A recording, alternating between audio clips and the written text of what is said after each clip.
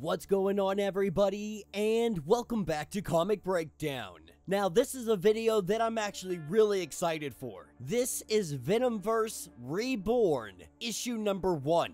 And the way they tell this story, it really feels like almost a what-if story. And if you've been following my channel, you know that we have been following both the Carnage and Venom titles. It's all been building up to the symbiote war that is inevitably going to take place. Now, we are a couple issues behind on those titles. We will be catching up with them. But the reason I bring up those titles is because this is going to be focusing on the eventuality, the Eddie Brock at the end of all time, what the original Eddie Brock and Venom will always become.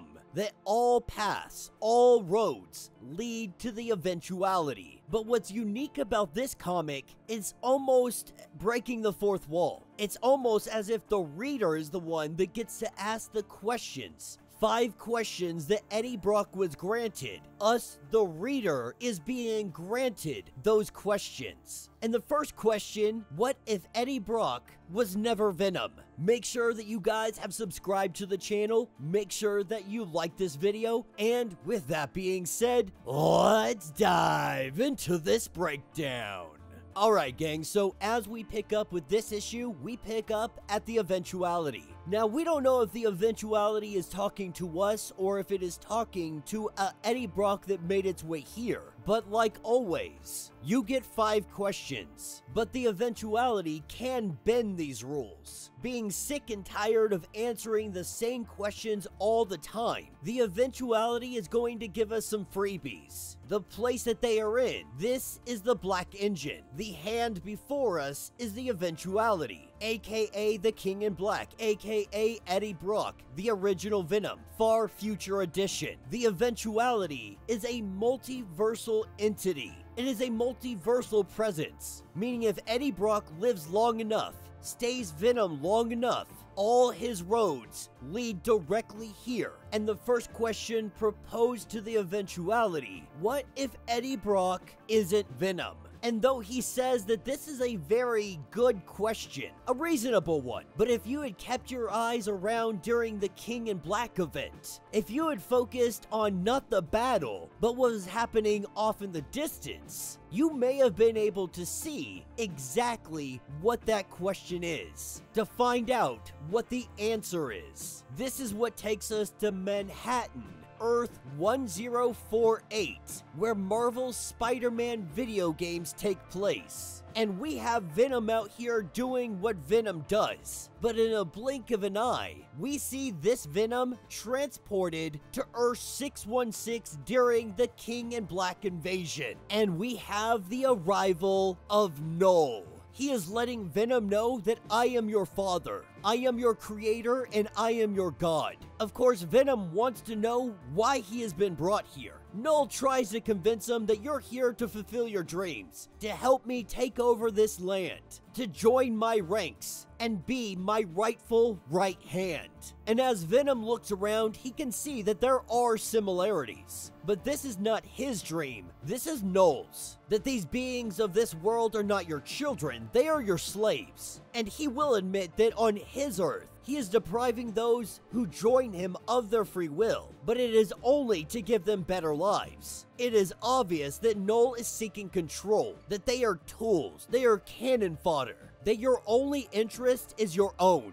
This is when Knull tells him that maybe you missed the part where I said I was a god, which means I am your god. That he would prefer to be a loving god, but if he must, he will deal out punishment, sending his dragons after Venom. This is where the face is exposed and we see that this Venom is Harry Osborn. And if he's gonna take him on, it's gonna take a lot more than some dragons. With Harry putting one of these dragons down, he stands toe-to-toe with Knull. He tells Knull that we're not in your universe. You cannot control me. And Harry is beginning to suspect that this is the very reason that Knull brought him here to begin with. An enemy attacks Knull through the lines between him and his offspring. They want this Venom because he is different, because he is separate, but he will not be compelled to do anything. Knull telling him that he could strike him down right here. Venom says, then do it. That if you're gonna do it, go ahead. Because if you're such the god you say you are, do what gods do. Or are you just a god in this universe? Are there rules that are much larger than you that even you have to follow? What consequences would come with interrupting in worlds that don't belong to you? Consequences you can't afford at this very moment. And though outraged, Knull opens up a portal. He tells Venom to get back to his world, but he tells him to pray. Pray to whoever god you know that he never sets his gaze upon his universe. Because one day, if that day ever comes, Knull will decimate all of them. Taking us back to the eventuality, we see the hand, but it is also looking very much like Eddie Brock, taking a form that we actually haven't seen it take before. He says that we are the third person to come in from the reality 616, but he is here to let us know, what if Eddie Brock never met Venom? What if nobody becomes Venom? And to tell this tale, we pick up in a very, very disgusting, grimy world. We see Captain America torn apart. His insides are now his outsides. And as Bruce Banner stands above his body, he has no idea who did this. With Hawkeye and Natasha coming over to him, both of them unable to believe that Captain America is dead. They're still trying to figure out how this happened. The Quinjet had landed about an hour ago. As they go to check the surveillance, according to the log, Steve was coming back from the Arctic. Now, Steve would go up there and kind of just reminisce, give him perspective of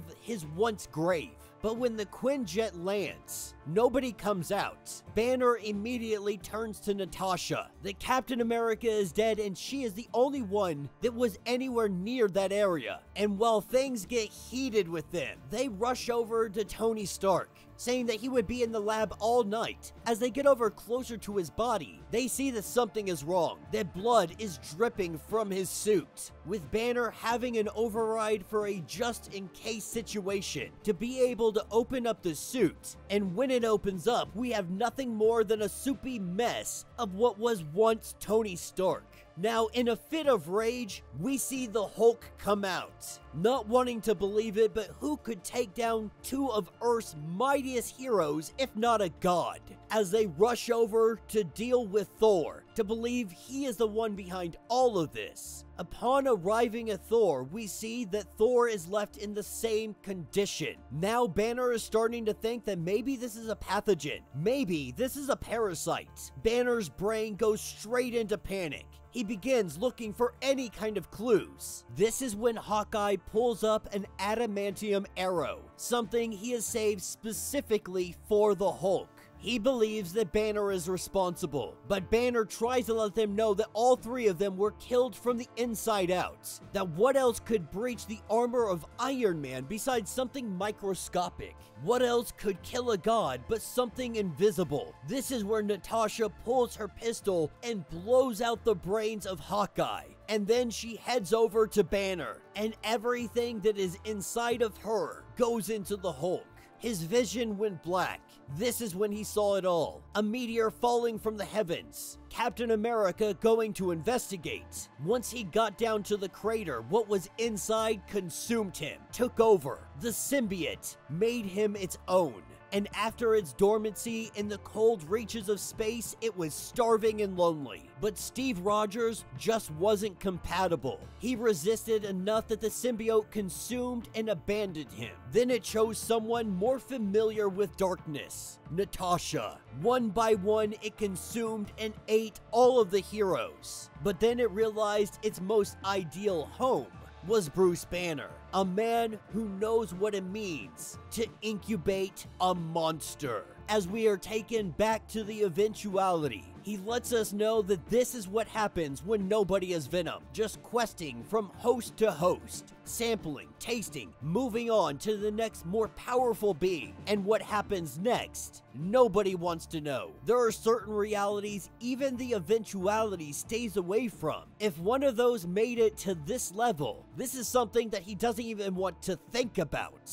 And then he tells us to ask our next question. That will be the end of this issue. So let me know what you guys think down in the comments. I freaking loved this issue. This issue was so dope. Not only does it really give a great introduction to the eventuality for people that don't know what the eventuality is, but really this is just the greater cosmos of the Venomverse and the infinite amount of universes that are out there, universe on top of universe on top of universe. We have seen the outcome of so many of them. This is showing us the outcome of what happens to Venom in a world where he is able to take over the Hulk, and we could assume that the world, it really ends up bowing down to him. But imagine if something like that became a multiversal presence. That would be more terrifying than anything Knull could have brought to the table. But it's also fun that we got to see some Knull King in Black here. Anytime I see him, I'm freaking stoked. I'm so excited to see him just come to the table and show us what he's doing. Honestly, I'm just strapped in. I'm ready to see what the heck they can bring to the table next. What are they going to offer us? What other what-if situations are we going to see coming out of the Venomverse? So far, they've knocked it out of the park, and I am excited to see what happens next. But let me know what you guys think. Let me know your thoughts. Let me know your theories. If you want to get caught up on everything that has been going on with this series, with Carnage, with Venom, with everything else in between, check out the links in my description, as well as the top of this video. It's going to get you completely caught up on everything going on with this series. If you want to support the channel, you can always do so by joining the channel membership.